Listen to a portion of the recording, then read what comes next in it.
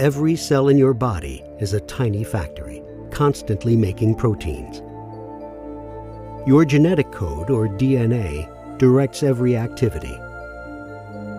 Protein-making machinery in the cell reads the cell's own DNA and makes sure the cell proteins go where they're needed.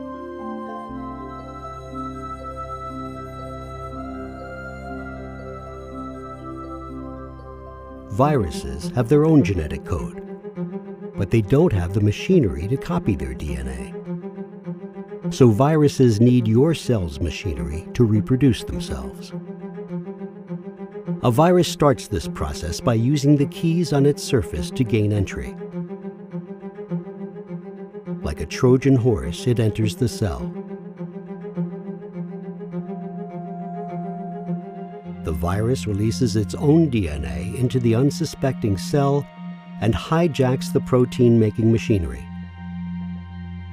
Now, this vital cell function becomes an assembly line for new virus particles.